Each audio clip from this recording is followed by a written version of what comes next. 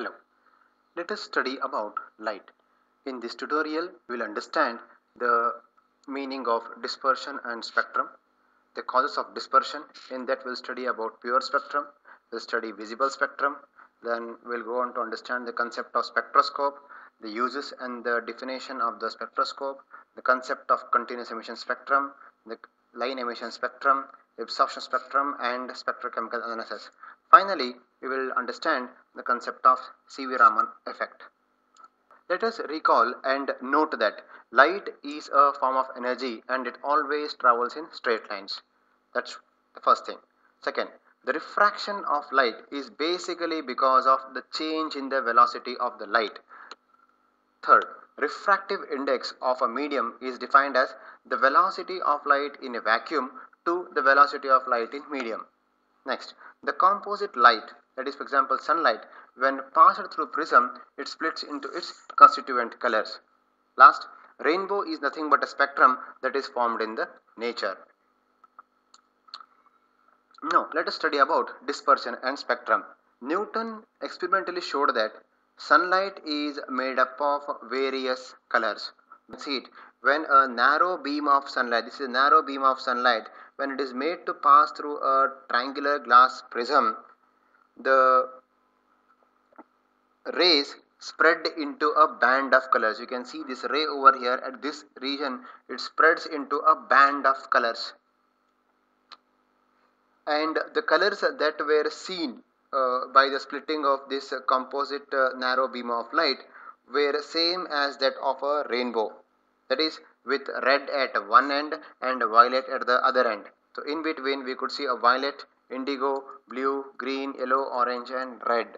Now the phenomenon of a separation or splitting up of a composite light into constituent colors is called as dispersion. You can see a composite light, that is a sunlight, the sunlight is also called as white light, it is splitting up into, or it is getting separated into its constituent colors. It already had these colors. Now the next thing you got to understand is the medium that brings the dispersion is called as a dispersive medium. So in this case vacuum or air don't bring any dispersion, so they are not dispersive medium. But again you have got water, you have got glass are the examples of some dispersive medium. Next, let us understand the meaning of spectrum. Now, the band of colors, you can see the band of colors.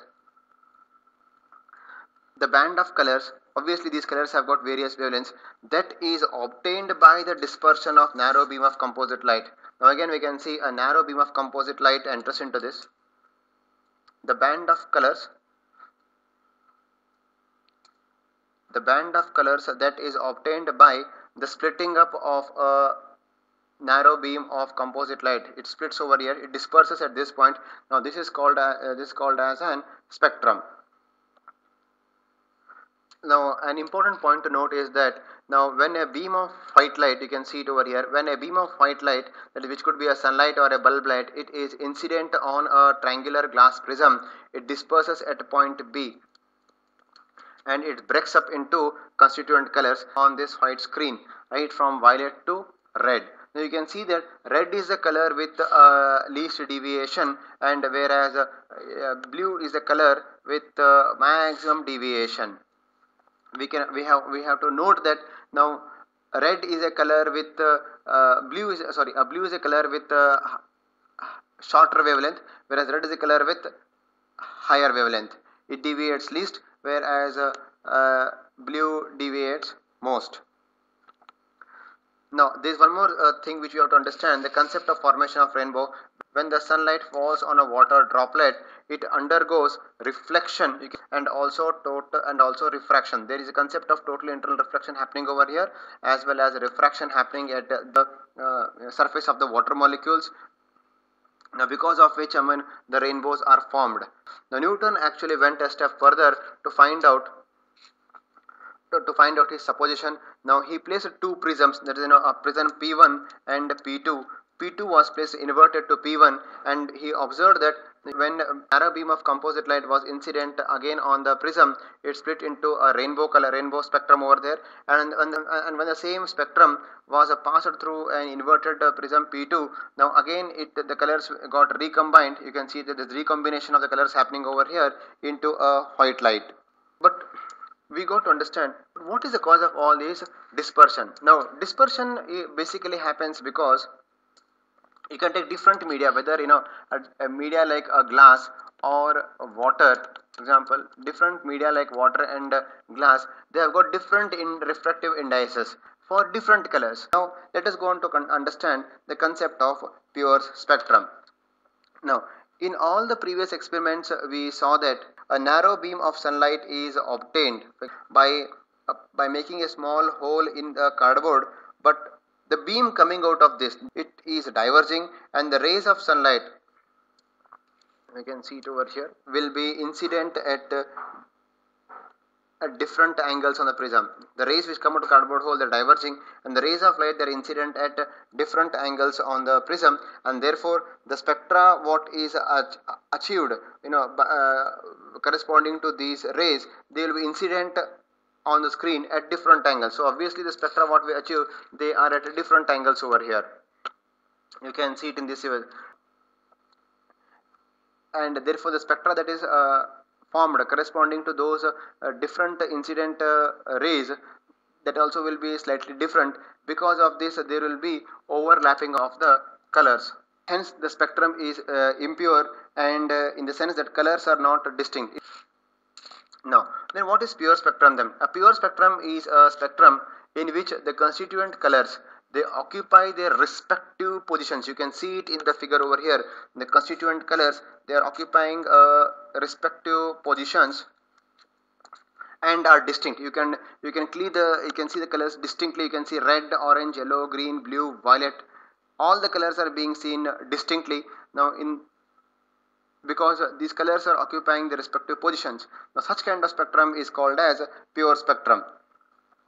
Then let us study about the concept of visible light. A visible light is the one whose wavelength ranges between 400 nanometers to 700 nanometers. 400 nanometers being the wavelength of the violet, whereas 700 nanometers being the wavelength of the red. So beyond 700 nanometers, we get at 800 nanometers we get infrared, and we get ultraviolet over here. This side of this will contain radio waves as well as microwaves. And then you have got infrared. In this color you have got ultraviolet, you have got X-rays, and you have got gamma rays over here, as well as cosmic rays. You can see one more image of the visible spectrum. You can see the colors are occupying their respective positions. For example, you can see a violet, blue, green, yellow, orange, and red. Indigo, for example, indigo is violet, indigo, blue, green, yellow, orange, red. They are occupying the respective positions and are distinct. Now let us go on to understand the concept of spectroscope. Now what is a spectroscope then? A spectroscope is an instrument, is basically a device to obtain pure spectrum. We want to always, it is important to have a pure spectrum from a composite light using prism. Now let us see the construction of a spectroscope. You can see there is a collimator over here, and you have got a prism that is called as a diffraction grating over here, and then you have got a telescopes over here. Now in this arrangement, a narrow slit of the collimator, you can see the collimator has got a narrow slit. It is called as collimator slit. Okay, the light source which needs to be studied, it is placed in front of the narrow slit of the collimator. Now this light source passes through the narrow slit. It passes through like this. There is a lens CL over here, and these narrow beam of the light source, they are rendered on the lens CL, because of which the rays become parallel.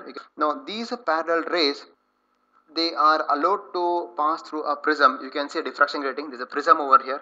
These parallel rays are made to pass through the prism, and at the prism they get dispersed, and then they enter telescopes. You can see they get dispersed over here. There is dispersion happening at this end, and then they enter the telescope. You can see entering the telescope over here. You can see it and entering the telescope over here also.